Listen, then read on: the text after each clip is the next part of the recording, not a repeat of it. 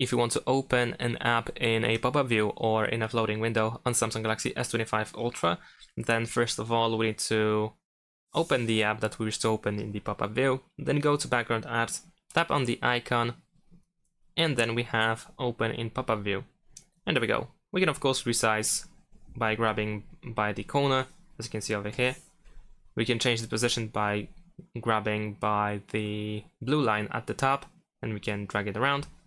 We can tap on the line itself in order to find more options. We can, for instance, go back to the full screen like so. Now, the other way to use the pop-up view is by using a gesture, but first we need to make sure that this gesture is enabled.